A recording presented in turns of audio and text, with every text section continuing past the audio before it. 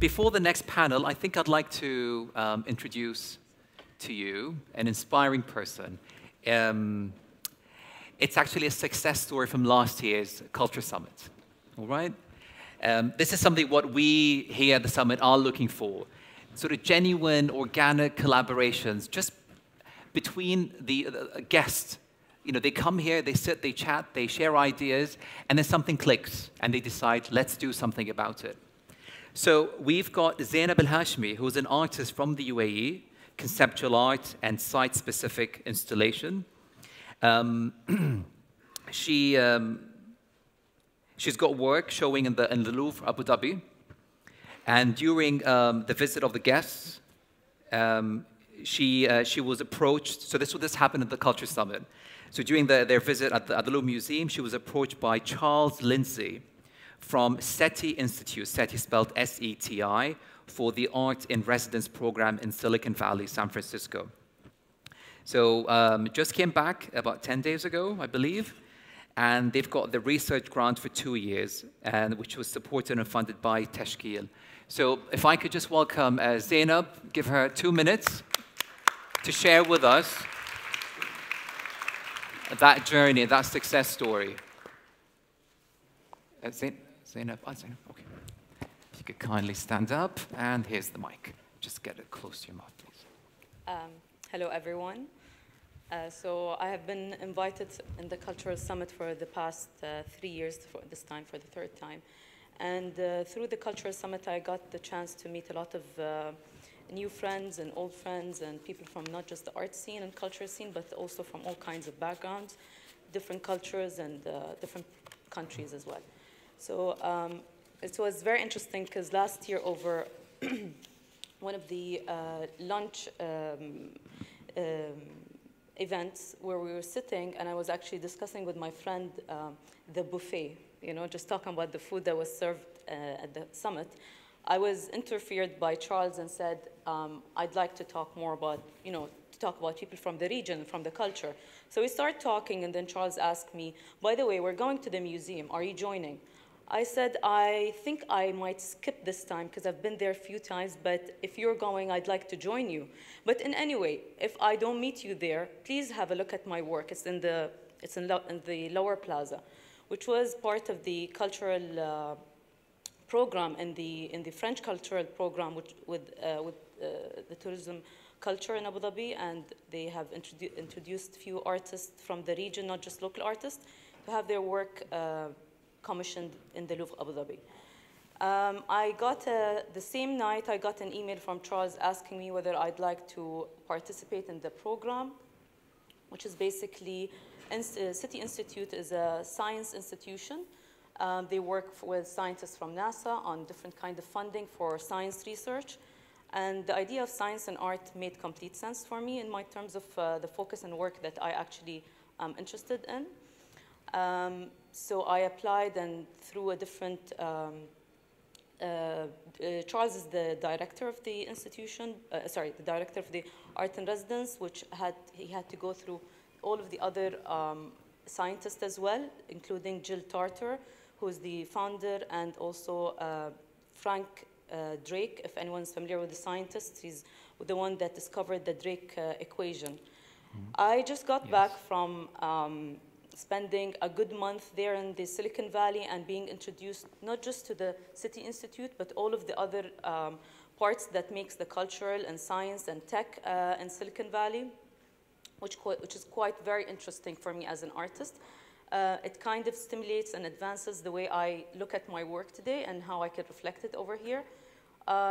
Again, like this is in participation with not just City Institute, but also Lucas Arts Residency, Montalvo Arts Center, who's supporting this. I'm staying there in San Jose, as well as San Jose Museum, the Berkeley Arts Center. All of them were a big support. I went to Stanford University as well. So all of this kind of experience happened within the past month, and there's more to come. So hopefully something's going to come out of it by the end of the research. Okay. It's a 3-year program, as understood. It's a 2 years to 3 years, depending on the research. Yes. Basically, the research could be an interest between the artist and the scientist. I'm working with the scientist Mark Showalter, who has discovered few moons and planetary rings only. And so the idea is like to find a common interest, and they are interested in extraterrestrial intelligence as well. So it's an open invitation and discussion. Thank you. Thank you very much, Zainab. Please join me in thanking her. Thank you again, once again. This is the kind of collaborations that we are seeking here at the summit. Organic, sort of self-driven by people who are passionate on the topic. So we're moving on to our next panel. We talked about cultural diplomacy as a tool and its impact for good or bad, but definitely for positive sort of change. We looked at technology in media and where all the challenges lie, and we looked at heard from a very exciting agent of culture, Zainab, who talked about her success story. So the next panel looks at museums. So how can museums creatively embrace the digital age? In a rapidly changing world, museums must devise strategies that allow them to adapt to both current and future digital tools and resources. How can museums embrace the digital age in ways to enhance the visitor's experience? And how can museums adapt to the immersive demands of digital art? I have the honor to introduce Troy. Please, welcome. How are you? Thank you. Thanks for coming, of course. Troy is a curator of architecture and digital initiatives from the Solomon R. Guggenheim Museum. Troy, you have the floor. Hello. Hi. Thank you. Actually, I'm going to ask the rest of the panelists to come out and join me right from the start. And since you all have all the information in front of you, I'm actually, instead of giving a formal introduction of the panelists to start, we're going to introduce them as we go and kind of roll into a conversation. So please join me. Thank you very much to our hosts. What a lovely event and venue. It's a great pleasure to be here. Last night, I flew in from Paris, although I have to admit I'm still kind of on New York time, so I couldn't sleep. And so I watched a kind of documentary to put myself to sleep, and it was about rock climbers in the United States. And the idea was that they were trying to climb, for the first time ever, they were trying to climb a rock face that was basically thought of to be unclimbable. It was in Yosemite in the United States, and it was about 1,000 meters tall of kind of sheer granite. And so these rock climbers, for 7 years, they rappelled down from the top and tried to look for the tiniest little crack to hold on to and mapped out a path. And then finally, after 7 years of preparations, they took to it. And one was a kind of super expert climber, and the other was a little bit out of his comfort zone. And so they went up, and it took about 19 days to climb this thing. And about 10 or so days up the mountain, the expert climber made it across an area and was waiting for the other guy and camping out on a kind of tent on the side of the rock. And the other guy couldn't get across. And finally, they decided, okay, we have to split up. So the expert climber decides to keep going up. And then when he's almost at the top, because it's an American movie, and in America you can't have a movie unless it has a happy ending and everybody wins, he decided to wait for the other guy. And finally the other guy made it across the traverse, and they went up together. And I was kind of thinking of this during the previous panel about journalism, because I was brought to the Guggenheim 5 years ago as the first curator of architecture and digital initiatives, or basically the first curator that would take on the digital at the museum, and one of the first museums to do so in the world. And the mandate that I felt from the museum was the museums were now going through, in 2014 and 15, what journalism had gone through 10 or 15 years earlier, which was the kind of finally feeling the pressure of disruption. And now, 5 years later, I'm thinking about this rock climbing. It almost feels like we were the museums trying to catch up to the expert rock climbers, to the journalists. And increasingly, I'm thinking now that I wish the museums would be left on the wall. I wish they wouldn't get to the top. I feel like if we are truly living in a digital age, then digital's not really the summit. And the idea that once you've gotten to the top of the digital summit that you can rest is actually a harrowing, a terrifying idea, because then what do you conquer next? And so I'd like to think that museums and the art world would be kind of left hanging on the wall and looking for a different summit.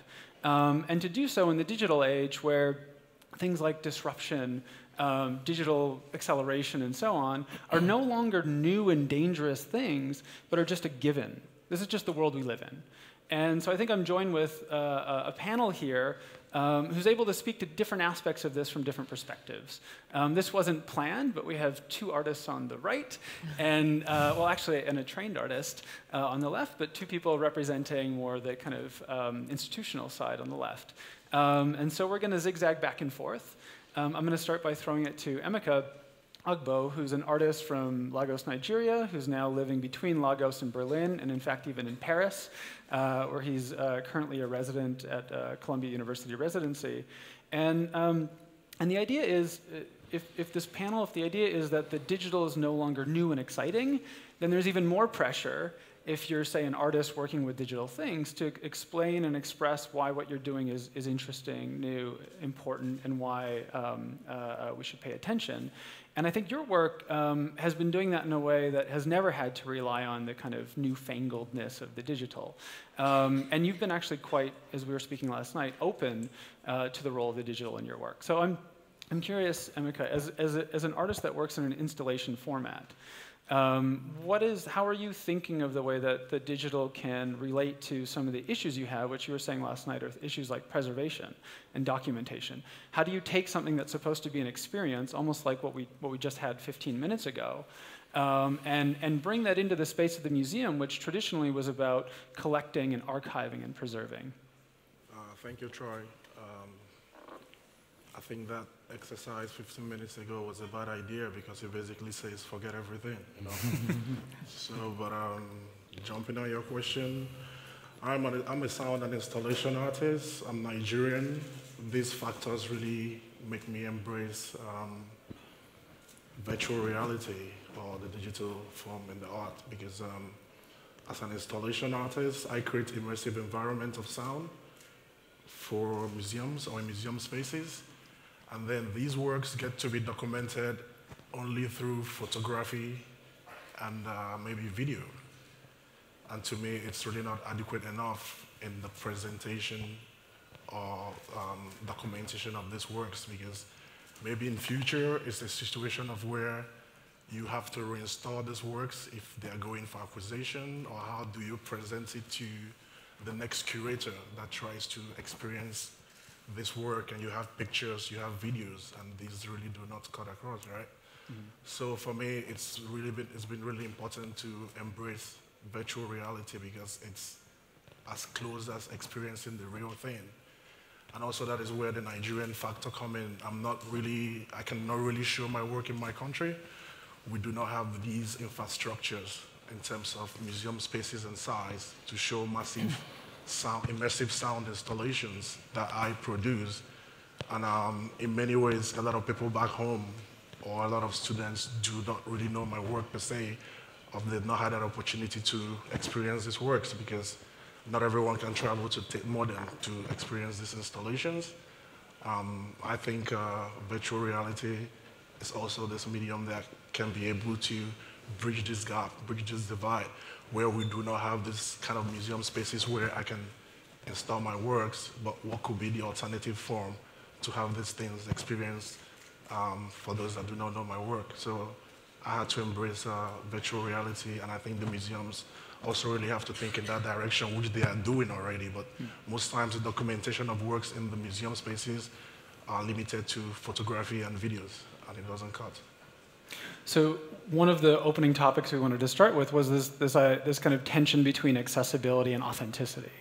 And I think there's a number of artists who would say, we were talking about this last night, work that you do, in some cases, these immersive sound experiences. And some artists that work in a similar field would say, you can't listen to this work unless it's the perfect speaker, the perfect pitch.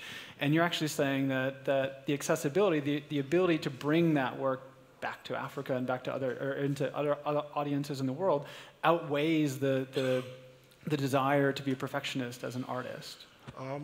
It's not possible to create that perfect situation. Even when you want specific kind of speakers, you also have to think about the ambience of the space where the work is being installed. It cannot be precise. You know, I think any alternative that is close to it can also work. And that's how I see virtual reality. In terms of non-immersive works, like paintings, where they'll tell you, oh, I really need to feel or sort of connect to the texture of these paintings. Museums are already in that virtual situation because the truth is we are not allowed to touch these works in the museum. We have to stand behind this line. It's close to that. The sculptural works or some artworks are placed in vitrines, like inside glasses. You cannot access this thing. So I think that is not so much of an excuse in terms of having virtual reality as an alternative to experiencing these works. Yeah. Excuse, I like that. I'm gonna use that to pivot to Lizzie Youngma, who just joined us this morning, actually, just rolled in from Amsterdam. And Lizzie, you were, I mean, if the Guggenheim was one of the early museums to take on a digital curatorial position, you were one of the absolute pioneers. You were with the Thank you. The Rijksmuseum, helping them to kind of understand what the 21st century would be. And since you've left, and now you're working to preserve a different kind of heritage, World War II heritage, across more than 200 museums in Europe, in, as I understand it, a kind of virtual environment. Yeah. So I'm wondering how, you know, how does your experience and the work that you're doing now relate to how Emeka speaks about his work as an artist? He was talking about so many interesting things. One of the things is authenticity. In my opinion, authenticity usually is an excuse to not having to do anything. So a museum just says, oh no, we have the authentic piece of work, you have to come to my museum and see it. And then, of course, it's completely out of context. So how authentic is the experience of this specific object? And then there's a line, so you're not allowed to come close to the work of art. So I worked at the Rijksmuseum, and we were in a very disruptive situation. The museum was closed for 10 years.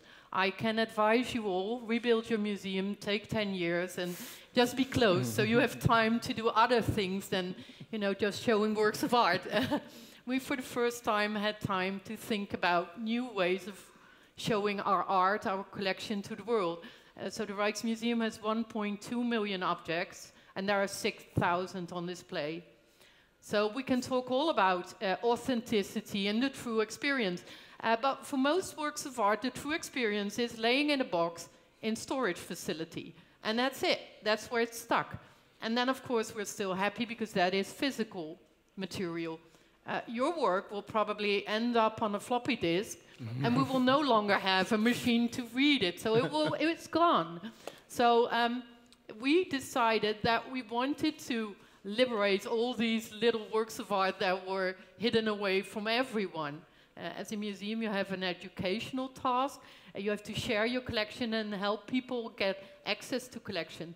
So we started digitizing it and putting it online as open data. So you can download it for free. It's all CC0, no copyright claims from the museum. And I think it's the way to go for museums. Most museums said, oh no, it's either not authentic or no one will come to the museum because it's all online. Well, I beg to differ. If you put it online, people will see it and they will want to have the real experience with the real work of art. So by putting your collection online, you're promoting who you are, you're showing what you've got. Everyone is doing it, it's not just a museum thing. So the Rijksmuseum, when it reopened, it doubled in numbers, visitor numbers. So actually I think putting it online gets more attention from the audience, gets you more visitors.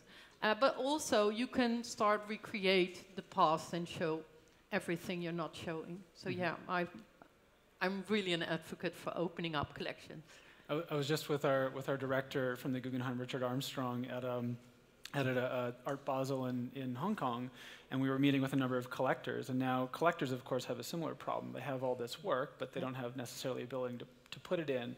And a number of them are going into the kind of the virtual environment approach. I'm curious. So once you left the Rijksmuseum, now you're working in a totally virtual space. So what is what you're doing now? We're digitizing or connecting digitized works about the Second World War in the Netherlands. So we estimate that 500 or more organizations worldwide have archives, photographs, movies, objects, anything about Second World War. Also a lot of information about people.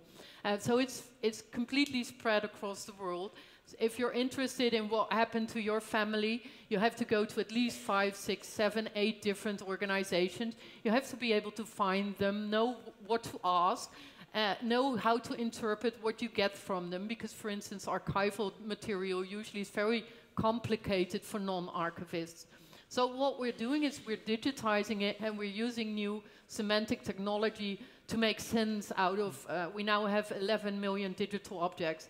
So we try and make sense out of them and present it in new ways to the audience. So if you're looking for a specific event or you're looking for a specific person, our portal is the point where you can start looking or even see the digital object that you're looking for. And the most interesting problem is that we're reconstructing lives of people.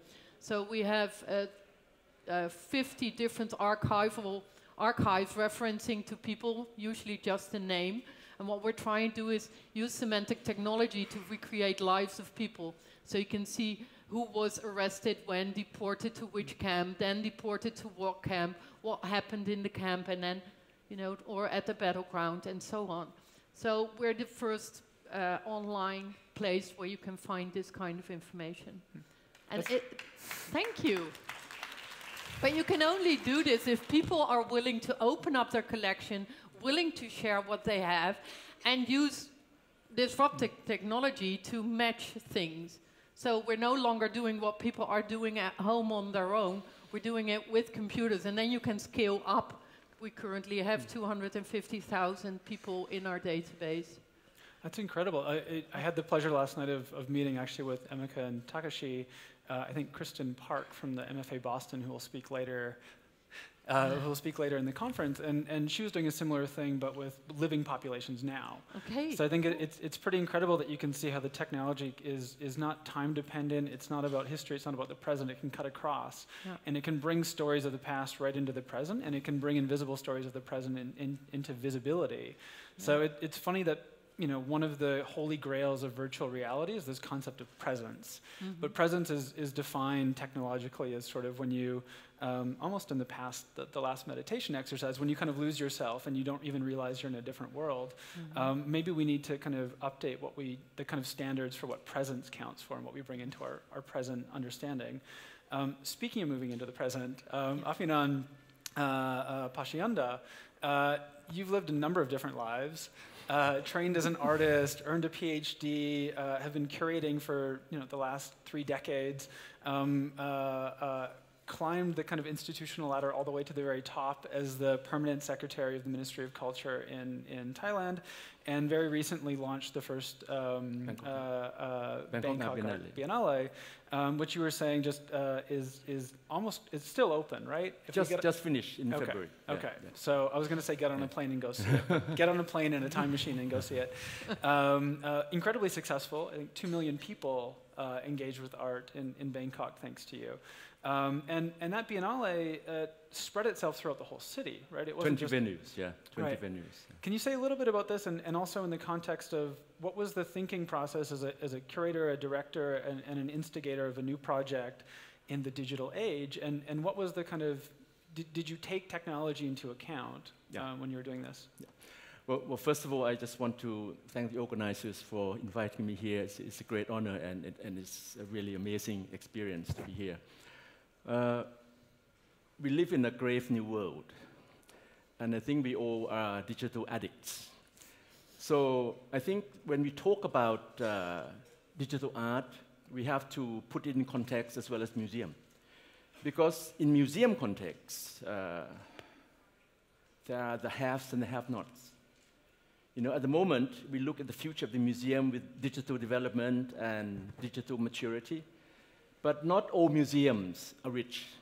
Not all museums have plenty of budget to develop. Sometimes technology and art does not go well. Zeus, who produced 9 daughters, the 9 muses, actually the patrons of art and sciences, actually produced a new muse, which is called Digitalia.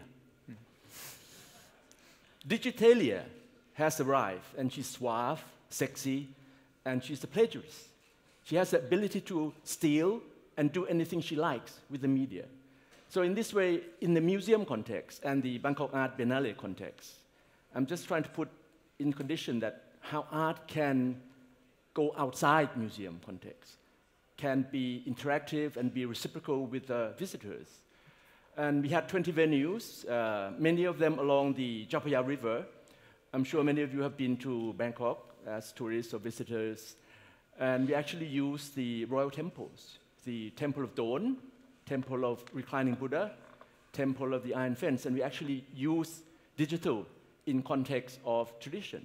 So in this way, this mixing actually make people very inquisitive. And it's challenging because people feel that is it taboo? Are we going into the areas where it's not should be done? But for example, I give you an example of a work by Anon Nong Yao. It's a very young artist, and he uses sound and sensors and installation in the context of the sermon hall in the Temple of the Fence, Iron Fence. So when people visit, they actually experience the chanting of the sermon, the prayers, as well as the contemporary art that Anon actually uses. So in this way, it's just like Marcos was doing, this meditation. And we get to the state where chanting, praying is a form of communication. It's a pre-digital age, but we are also trying to communicate. We want to get rid of all the pollution around us, and we want to be at self and try to find ourselves. So in this way, digital and temple art mixes strangely, but it becomes something of I think a lot of people like it. And other temples, we actually use films, videos. So in this context, we try to make the public realize that there are 300, 400 biennales all over the world, and people ask, why have another one? So we try to make it challenging, and at times we walk nimbly on certain areas which are very challenging. It's incredible. So it's interesting you bring up the kind of have and have-nots. And you told me just briefly in a previous conversation we had that I was really enthralled and excited that you're putting art inside of temples. And you mentioned that in these temples, the prayer practices have I think you casually used the word hallucination. It has a kind of visionary aspect to it. And as somebody who was raised kind of nominally Catholic in Western Canada, going to church was like,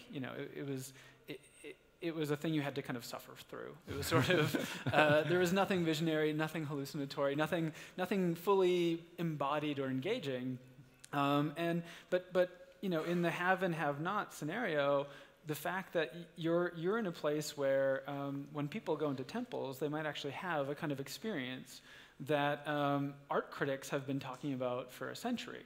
A kind of Greenbergian experience of standing in front of the painting and almost having this religious ecstasy. But I find in the West, that's not a common feeling. It's not something people are used to tapping into. And I'm sure now with, I think, 90 people here from 90 different countries, 90 potentially different cultures, during Marcos's performance, I'm sure the meditation, there are some people here that could go a lot deeper than others. So if maybe you might be in a have-not position when it comes to museum resources or digital, you're in a have position when it comes to an audience that actually is able to engage with art in a much more transcendental or kind of intense way. Is that, am I just projecting as a kind of Westerner into your experience? No. The theme of the Bangkok Art Biennale was Beyond Bliss. Beyond Bliss actually challenges the artist. If you have excessive bliss, you become very unhappy. So Beyond Bliss is like a middle path where you don't have too much happiness, not too much greed, a little greed, but not too much. And you can live with it and prolong this happiness. So we proposed this idea to Marina Abramovich, who accepted, immediately, and she came and stayed 3 weeks. And she had the Marina Abramovich Institute with all the eight artists, performance artists with us for 3 weeks. And they performed for 8 hours a day, meaning no food, no water, no toilet. And it became like a perseverance, a stamina practice. Many of you know about Marina's work, but these artists, these students actually arouse the audience. And the Thai audience, they've never seen anything like that, in context of art and intense performance. So in this way, the halves meaning that when they see it, and this 8-hour practice is almost very meditative. You know, and also we have the idea of people coming and resting, just like what Marcos is doing. And you can rest, you can sleep, you can meditate with earphones or not, because she feels that this is a sort of place where she calls it like super time, you know, like the time where you can be with yourself and you can get rid of the outside external influences. So in this way, she actually rejects, but she's now, as you know, also using augmented reality and VR. And with the use of technology, she's actually using and crossing over many areas where she becomes like, you know, hallucinated or hypnotize us so that we can go through augmented reality and VR and experience it with her. And she talks about climate change. She talks about glaciers melting, and we actually control the water, and she fights. So in this way, cultural responsibility in this discussion, we have to talk something maybe outside the context of museum and digital also, meaning, you know, what are we doing here? Yeah. You know, the climate, the poverty, the pollution, and in museums, they need to address these issues. Otherwise, it becomes just temples of the art. Right. Yet another temple of the art where we come and enjoy ourselves, and it's comfort zones. In that way, and we leave, and then what? So I think we have to, you know, tread on dangerous areas as well to jolt us out of a context that going to museums, okay, entertainment, education, research, but be aware of, you know, the situation that we are in the grave new world. Yeah, it's quite interesting because I was thinking you introduced this term, this new muse, digitalia, and I'm thinking, was Marina Abramovich possessed by a new muse? But it seems like it's a collaborative force where digitalia riding on the wave of bigger issues that we face collectively is something where maybe the digital addiction breaks down into a kind of digital tool. As opposed to a kind of compulsive force. Yeah. And so I want to bring Takashi, you've been so patient. Takashi and I had the pleasure of meeting just over a month ago at an event. Did I cut out? Hello? Yeah, I can hear. You think I've gone into a meditative. Takashi and I met just over a month ago at an event that my colleague... Okay, so my mic is out. Oh. Hello? Are any of the organizers? Should I just shout really loud and talk in a circle? I'm back. Oh, I'm back. Hello. Okay. Hello. Now I have a prop. I was just saying, Takashi and I had the pleasure of meeting just over a month ago in San Francisco, where colleagues of mine, Alexandra Monroe and Xiaorui Xu-Nowell, who are here, organized a really beautiful and profoundly kind of introspective event, our 5th Asian Art Council, where they invited a Chinese philosopher, Ye Kui, who had recently written a book introducing an idea that he called cosmotechnics. And it was basically the idea that it was a kind of fool's errand to try to create a philosophy of technology that was universalizing, that could apply to all cultures and all places and all times, that technology itself was never a kind of basic universal, but it was always rooted in a cosmology. It was always rooted in a kind of deeper understanding, a cultural understanding. And Takashi and I had the pleasure of going through this together. And Takashi, I just saw you last night for the first time, and you said you've had this kind of, well, I'll put words in your mouth. You said you've become enlightened as a result of reflecting on this. And just as by way of a brief introduction, Takashi Kudo is from TeamLab in Japan.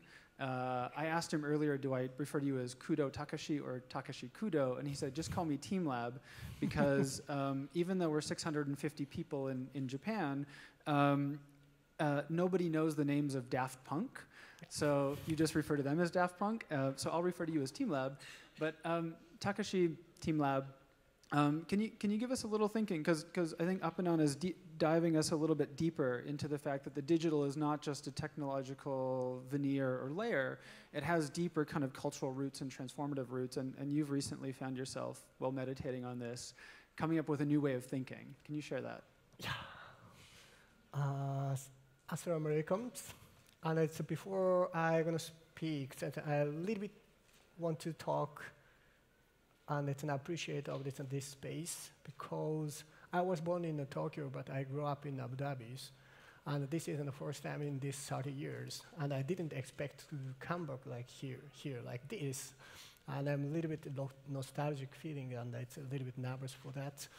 So I just wanted to appreciate of this and hold these opportunities. And yeah, what are the questions? Takashi, in 2 minutes or less, explain to us the difference between to be and to have. Oh yeah, that's good questions. And it's actually it's we Team Labs. It's not so many people know about us. So we are digital art like collectives. It's 650 members, and we try to create something of the digitals. And we are like CG animators, software engineers, hardware engineers, and mathematicians, and we make teams and this make output. And the point is in our artworks is our work is the softwares. It does not exist. And it's for us, the two things is first for Team Labs, it's very much interested in how the relationship between the human and the world, or the human and its other peoples, that is the first things we want to explain. And we try to find some things to process to create some things. And the second part is, of course, we are using digital technologies, but that is not our purpose, and it's core part of this in our output.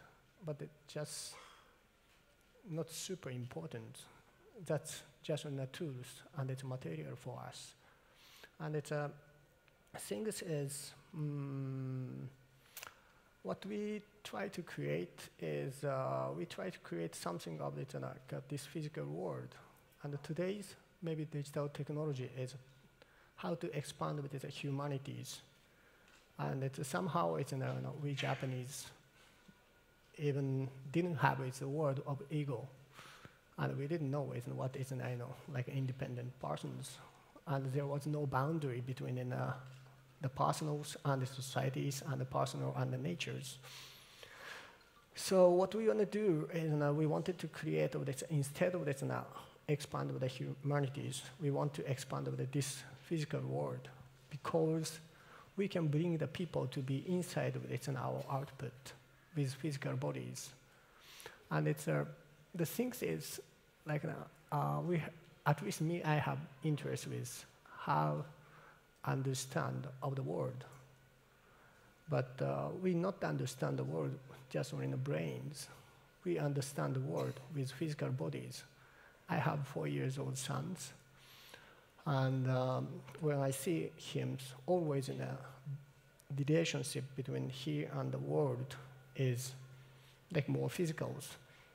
I try to explain to him what is a coffee, and it is very bitters, and it's a bandit, but he tried, and it's him bandit, and he can understand the coffees. The thing is, we understand the world with physical bodies, so we wanted to make it this physical space and try to bring the people to be with physical bodies and participate of that. And after that, you're going to be one part of this in artworks. It means there is no boundary between the visitors and artworks. And that is one thing. And one more thing, and I'm so sorry, we don't have time, right? Do you mind if I jump in? Yeah. Is that totally rude? Because we've only just got a little bit over a minute left, and I wanted to get... It's okay? Okay. Oh, back to you, excellent. Takashi. Thank you. Shukran. So I just wanted to say this is my personal, it's a problem, so it's not official point of it in a Team Labs, but the point is I cannot understand to have somehow. And I speak it by English. I'm using in a hub, but still I don't understand it's to have. And for me, I have some kind of disconnected to the world. And today's society, it seems like based on to have. But in fact, I feel it's we cannot have anything. And this is all illusions. That is what I feel. But I can understand to be some things. And to be is something that we can understand some things. And it's our artworks, we cannot have our artworks.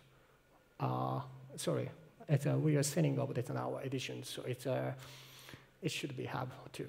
And I want to sell our artworks, but anyway, the point is our installations. You're going to be one part of it in our artwork, and the to be is maybe important, and it's in next societies is maybe we have to think of this and how to base on in the to be's.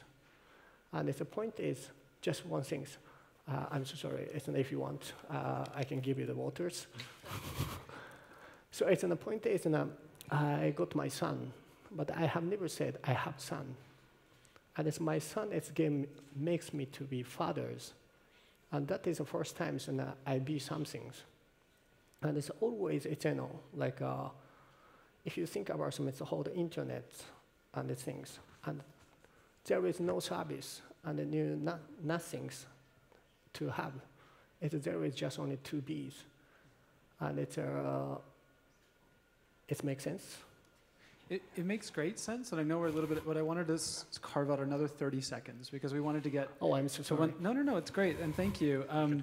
Because you've actually inspired what I think is how we should lead into the workshop this afternoon. So I think it was profoundly interesting to me to hear that the digital, which is technological and new, was actually inspiring in you what actually feels like a totally different way of being in the world than a Western collecting way, which is where, now I'm getting cut out? Yeah. A Western collecting way, which is where the museum comes from. So I just wanted to quickly throw it to Emeka, because you had this brilliant idea last night. Great. Thank you. I thought that was a clue. I wanted to just throw it to Emeka, because I think you had this really beautiful and brilliant and provocative idea last night that I think does a really nice job of summarizing things we were saying and provides a provocation that I think we'll take on the workshop this afternoon. So maybe just 30 seconds or less, could you pitch us on the thinking that you had last night? Maybe it's not going to be a very popular, well, basically there's this whole topic around repatriation of artworks from Europe, stolen artworks from Europe to Africa. And I think this is going to be a very long process, and we'll probably end up having another generation of Africans that never get to experience their heritage. Like I grew up, the Benin Bronze Head has always been in the British Museum. There was no connection for me with this. It's basically on textbooks, which do not completely explain this thing. I kind of think, in relation to virtual reality, sorry about that, but I really think a kind of temporary compromise where we try to figure out how this artworks will be brought back home, because they have to be brought back home. It's really moving in the direction of a virtual museum for these works, because we'll end up having another generation of Africans that cannot connect to their heritage while we are waiting for this to be resolved. And I don't think the resolution can be is anywhere near. So for me, it's really about creating a museum of these artworks virtually and accessible to everyone. Because like you mentioned, some of these works actually in crates. In Berlin, there's probably over 70,000 artifacts from Africa, and they are never all on display. Some of them have never been displayed, so we don't even know what these works are. So this could be a temporary compromise. I will sort this out. Thank you. Yeah, so if one of the objectives of the summit is to come away with actions, this is something I think we're going to workshop later this afternoon. So thank you for bringing it to the table. Thank you all. And thank you again to the audience and our hosts. Thank you very much. Thank you very much, panelists.